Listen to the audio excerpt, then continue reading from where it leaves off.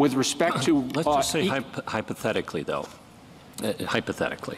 And I know I'm going to get... I know all the usual caveats, and I accept them. Thank you, Mr. Waxman. I'm pretty sure since you're asking me, I'm not going to like it. You're not going to like it. But let's assume that a very wealthy university could pay for everybody to go and still increase its endowment. It's a perpetual motion machine, Malcolm Gladwell called them.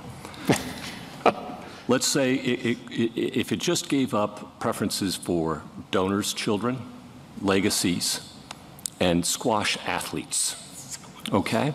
Or maybe those who row crew, all of which tend to favor predominantly white children. And it could achieve whatever it deemed racial diversity.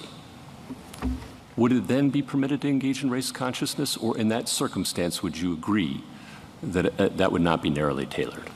So I'm not claiming, I'm accepting your hypothetical as hard as it is for me in light of what the evidence shows. There we go. I am not claiming that there is a compelling interest in having donors per se. There is a compelling interest in your proverbial art museum. There is a compelling... interest in the art museum? No. These are the things that I'm not claiming. Okay, I'm just claiming all of those things. All right. When you look at a so-called race-neutral alternative, the question that this court, that Justice Powell articulated in Bakke and this court underscored and amplified in Grutter and then in Fisher is does that race-neutral alternative actually substantially impact the character of the institution and the education that's being provided? Now, let me stop you there, because, and I'm sorry to interrupt, but surely getting rid of those preferences would substantially impact the university.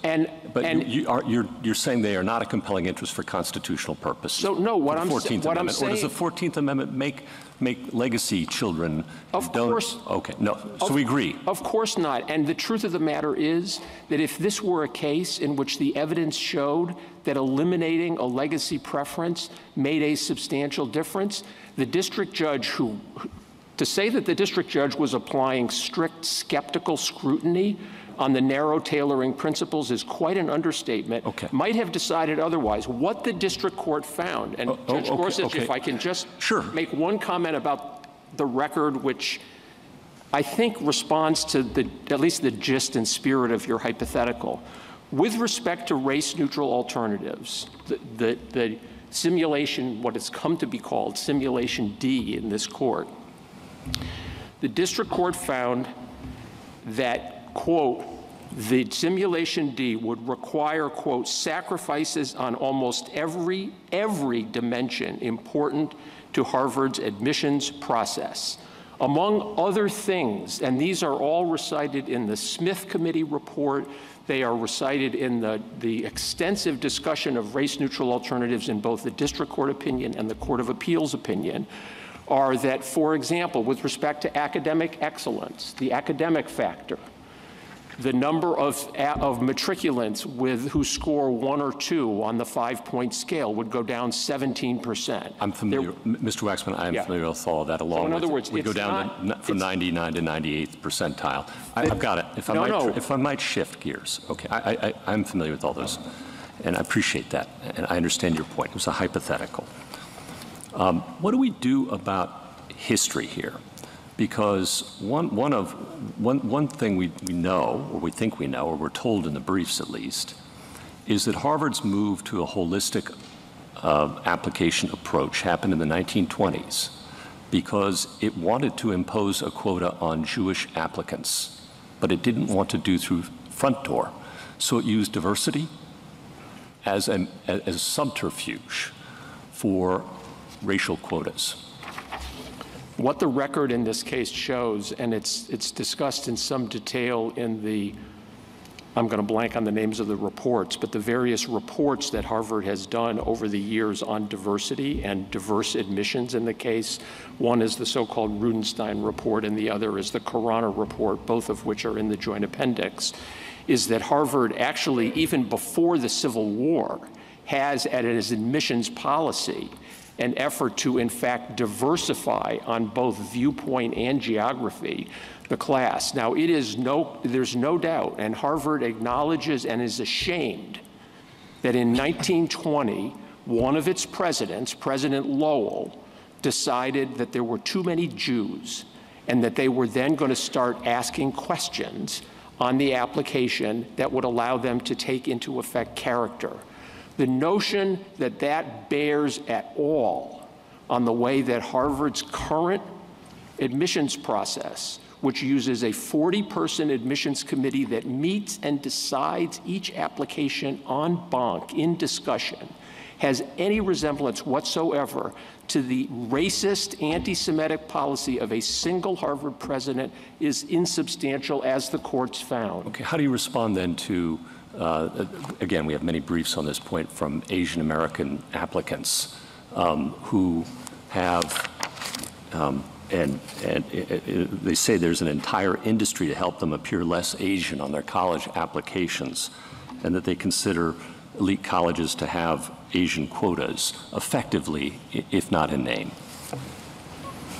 I'll say two things. One, generally about the amicus briefs, and two, specifically about Harvard. And I certainly want to get to number two.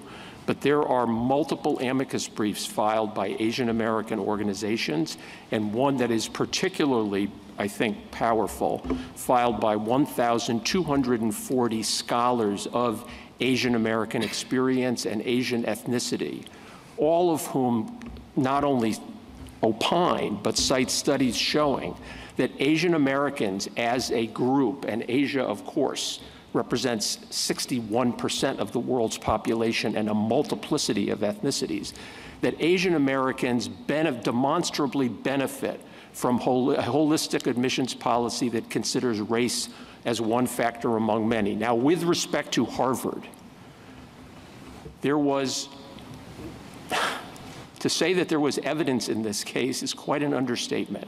The district court found, I'm quoting page 261 of the joint appendix, and it's reiterated by the Court of Appeals on page 80 of the joint appendix, that there was, quote, no evidence of discrimination against Asian Americans whatsoever. Again, now on page 264, there was consistent, unambiguous, and convincing testimony that there was no discrimination in the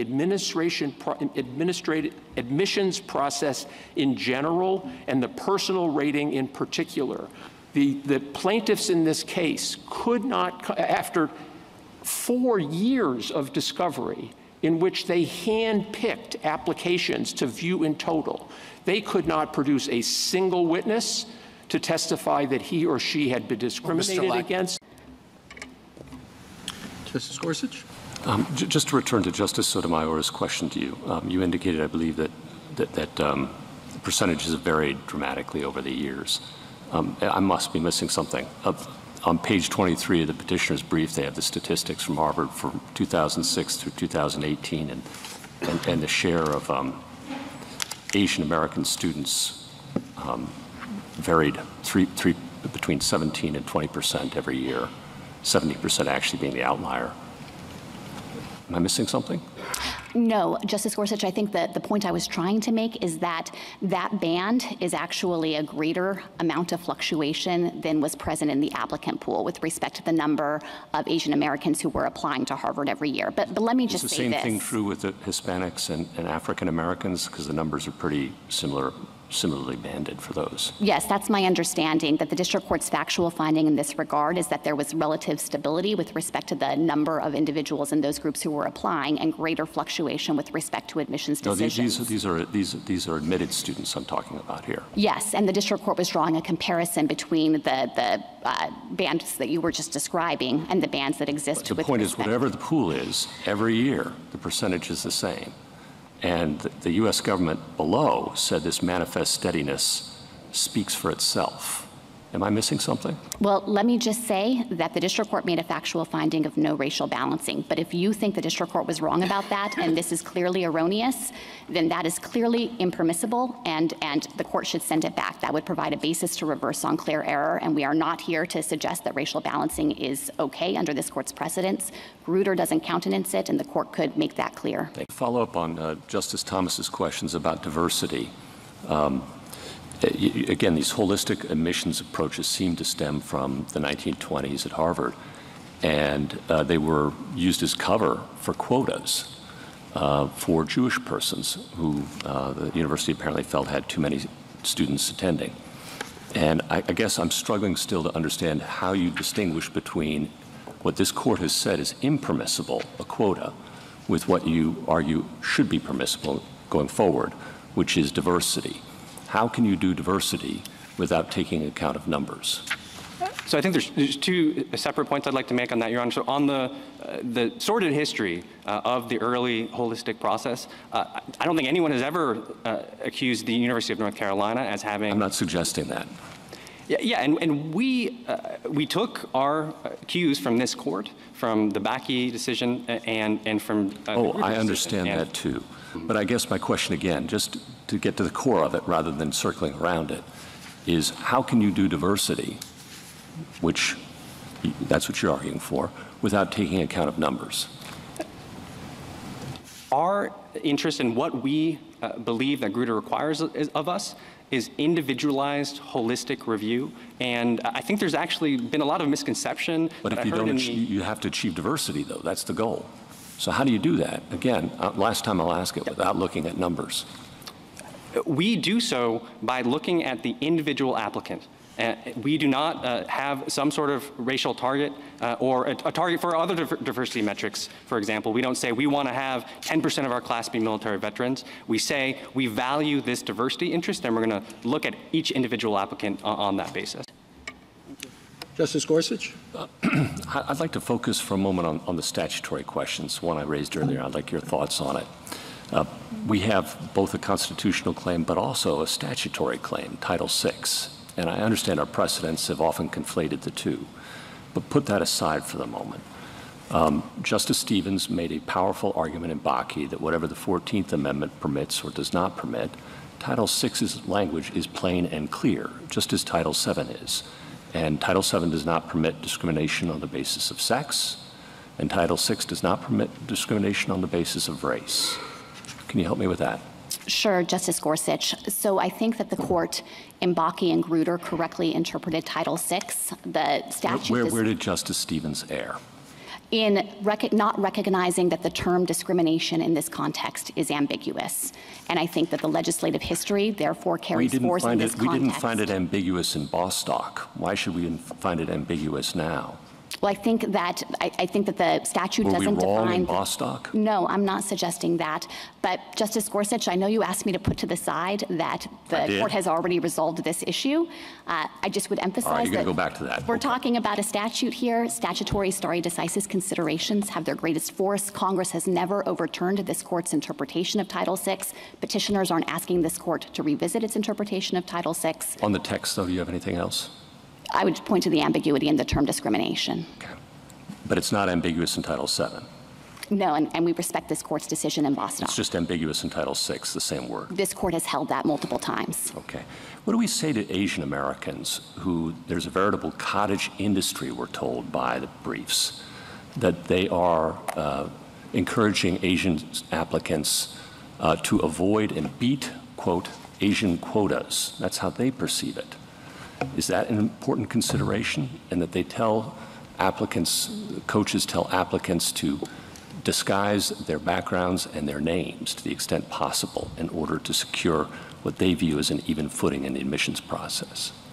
I find those accounts appalling. They are not permitted under the Constitution. It's very clear that racial identity cannot be treated as a negative. That would be intentional discrimination. It's prohibited under equal protection. It's prohibited under Title VI, and Grutter does not countenance it. So to the extent that that is happening at any educational institution around this country, it's unlawful, and the university should be held accountable for it.